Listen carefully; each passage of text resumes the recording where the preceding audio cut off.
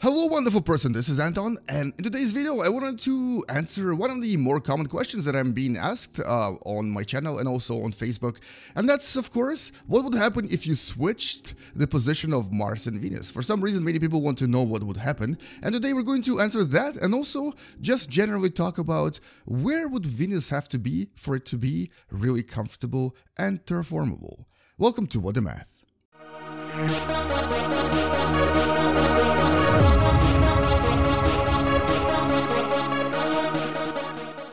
So here is Venus and here is Mars, and there's Earth right between them.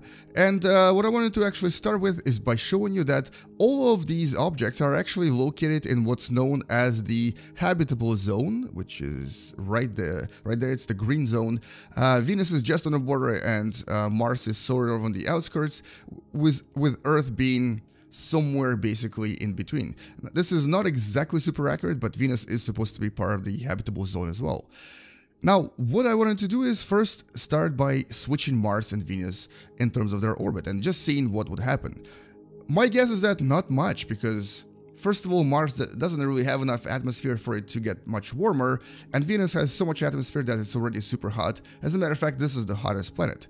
But let's just go under the settings here and change Venus's orbit into this, 1.52 astronomical units with a 9% eccentricity. And Mars will get 0.723 astronomical units with 1% eccentricity, and here we go. So there they are. So there is the new Mars in the orbit, much closer to the Sun, receiving a lot more solar radiation than it did before, and obviously possibly losing a lot more atmosphere because it doesn't really have a magnetic field to protect its atmosphere. So here we're going to have not much difference, but surprisingly the surface temperature is now 27 degrees Celsius. It used to be like minus 50-ish, now it's 27. But despite the surface temperature being somewhat comfortable, there is still no atmosphere, and watch what happens if I actually do add just enough atmosphere for us to survive. Let's just add 70% atmospheric pressure, which is basically just enough for a human being to kind of survive. And suddenly the surface temperature jumps dramatically to over the boiling point of water. So in this particular region, it will be very difficult for us to have a habitable planet with liquid water because the temperature would be way too high for us to survive. So that's not going to work. Let's go to Venus, see what happened to it. It used to have a temperature of over 470 degrees Celsius, and now the temperature has decreased to about 269 degrees Celsius, so basically close to about a half, but still very hot. So let's maybe move Venus a little bit further and find out where exactly would this temperature be somewhat close to the temperature of Earth, which is about 15 degrees Celsius. So, the average temperature on Earth is about 14 to 15 degrees, so we're going to aim at that. So we're going to go to motion, and let's increase this to about 3 astronomical units. Basically, a lot closer to Jupiter. So we're now a lot closer to Jupiter, but still far enough away from everything else. As a matter of fact, we're now kind of part of the asteroid belt. So if we were to place Venus in the asteroid belt, its temperature would then drop to about 113 degrees Celsius, 112. So still very hot, and this is mostly because the atmospheric pressure here is 91.3 times higher than the atmosphere on Earth. So still very hot. Let's move it closer to Jupiter. Let's go to about 4 astronomical units. So it is now a lot closer to Jupiter, meaning that it's going to get a lot more gravitational influence from it, but it's not in the asteroid belt anymore, and it's definitely somewhere in its own sort of space.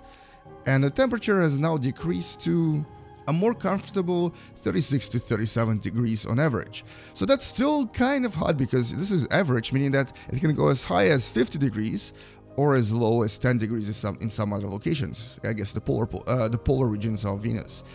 So maybe we need to move it even closer to Jupiter. Let's actually just place it at the orbit of Jupiter. In other words, at 5.2 astronomical units. So we're going to change this to 5.2. And let's see what the temperature gets to, and look at that, it's now at 12 degrees Celsius, which is very similar to the temperature on Earth, which is about 15 14 to 15 degrees. So this is actually a somewhat comfortable world. So if we were to place Venus essentially where Jupiter is located, we would get a temperature that's kind of nice.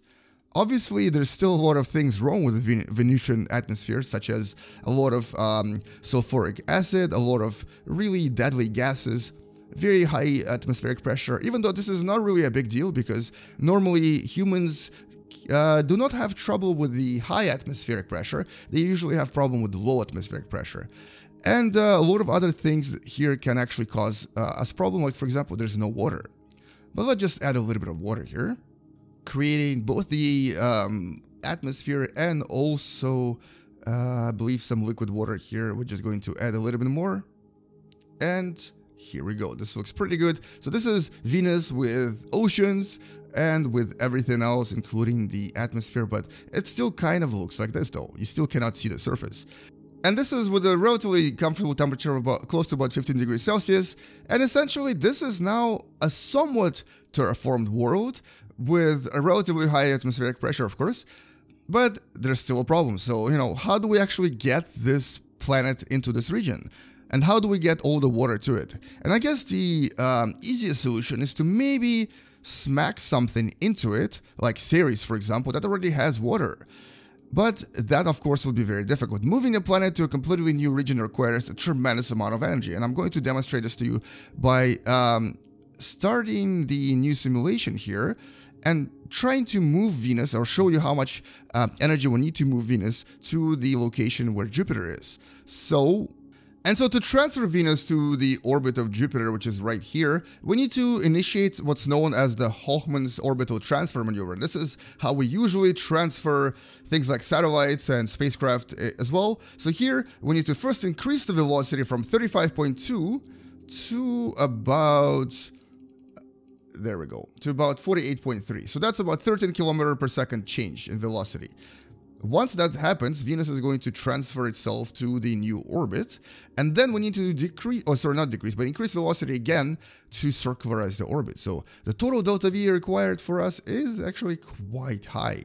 It's close to about 25-26 kilometers per second, and this is a very, very massive object, so doing so would require tremendous amounts of energy. I don't think we even have enough energy to be able to initiate this just yet, and possibly not in the next hundreds of years either. We won't be able to initiate such a maneuver. And so here, once we actually circularize this, Venus will then acquire an orbit in the position where Jupiter is. So let's find out how do we, or what can we do to change the velocity of Venus by essentially at least 1 kilometer per second? Can we at least get 1 kilometer per second by maybe smacking something into it? So we're going to slow down time here, go under the velocity. We're looking at this right here. It's currently 35.3. We want it to be about 48 something.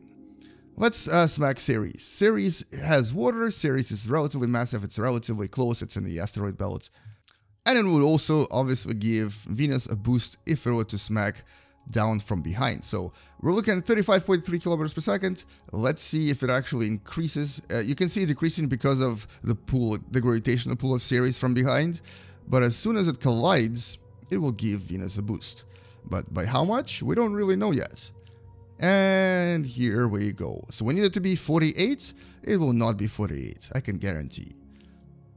But this is really interesting. So here we go. 35.3 still. Hasn't really increased by much. Alright, how about if we launch Mars? Would Mars actually give our Venus enough boost to basically escape? So we're going to launch Mars from over here. Here it comes, and the velocity will now increase. Oh, look at that. 73 kilometers. So Mars definitely gives us enough boost, and even more so than we need. So we need to find something in between. Let's start with Mercury. So collision from Mercury would very likely give us just enough boost. And we're going to find out if this becomes 40 something. Still a lot more than we need. So both both Mars and Mercury do give us enough boost, even more so than we need. So obviously colliding a planet into Venus would not be a good idea, but look how beautiful this is. Such beautiful waves spreading through the entire Venusian surface. Alright, so how about something a little bit bigger than Ceres, but a little bit smaller than Mercury? For example, our own moon. Let's launch moon and see if it actually does enough. Not enough. Definitely not moon.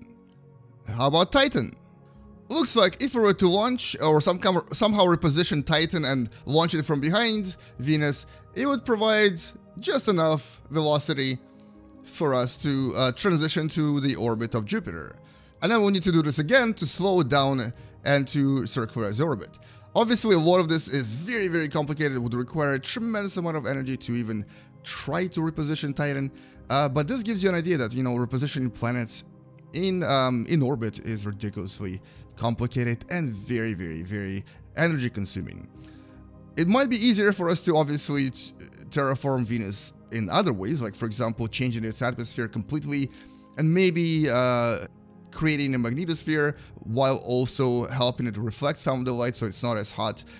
And so essentially, hopefully this answers both of your questions. What happens to Venus and Mars if you switch their positions? And also, can we actually reposition Venus to make it more terraformable? Is it even possible? And I guess the answer to all of these questions is, well, not really. It's a lot easier to do other things. Anyway, thank you so much for watching. Hopefully you learned something from this video and hopefully you enjoyed the collisions as well. I'll see you guys in the next video. Come back tomorrow to learn something new and to possibly watch me teach you something using video games. See you later, space out, and as always, bye-bye. And it just so happens that I think I gave my Venus the escape velocity of our solar system, so it's not going to be orbiting in the path of Jupiter after all. Which also makes me wonder, what if I were to actually collide Titan from the other side, go in the opposite direction, slowing Venus down in its track? What would that do to its orbit? And its velocity has decreased dramatically, changing the orbit into, let's see, wow, it's even closer to the Sun than Mercury is, and has a very eccentric orbit where it passes by the Sun relatively close. This is actually pretty interesting.